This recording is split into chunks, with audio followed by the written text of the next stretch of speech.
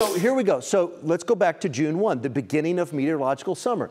That was the drought situation across the Dallas-Fort Worth area. We had some moderate drought in Denton. We had some moderate to severe drought to the southwest of Fort Worth and also to the west of Fort Worth. So that was June 1.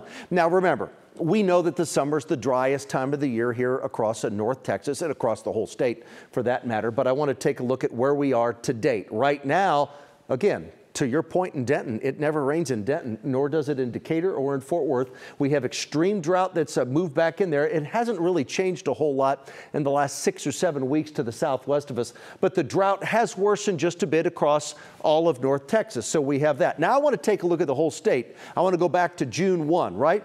Hill country, it's bad down there. Look what's happening out in West Texas and also up in the Panhandle. Things are bad. But then when you look at today, I mean, it's pretty remarkable that the drought has gone across the Panhandle and the northern sections of West Texas. It's improved greatly out in West Texas. It's still horrible down here in Hill Country. And even East Texas, Southeast Texas, South Texas has improved. So we have that going for us. So that's the latest drought conditions. Now remember, it's worsened here in Dallas-Fort Worth in North Texas. And then you throw in these 100-degree plus temperatures. Again, things have started to dry out from Fort Worth and then locations west.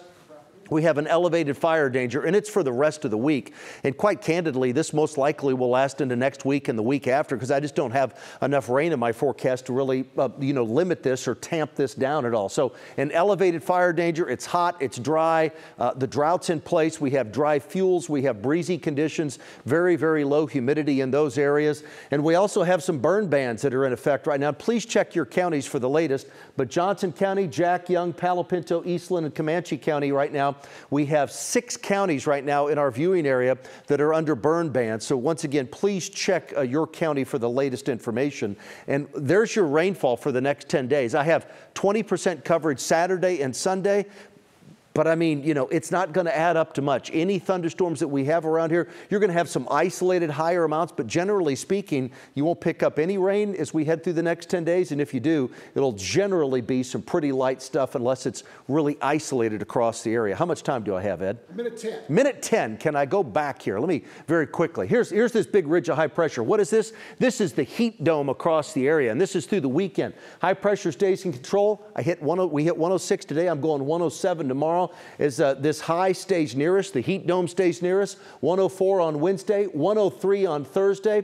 Friday, 101. It starts to back up. A weak front moves into the area. Saturday's high is only 96. Sunday's high is 98. It's still hot, but at least it's a heck of a lot better than it was today and that it will be as we head through the day tomorrow. So with all of that said, my forecast tonight, 82 tonight, breezy, warm, muggy.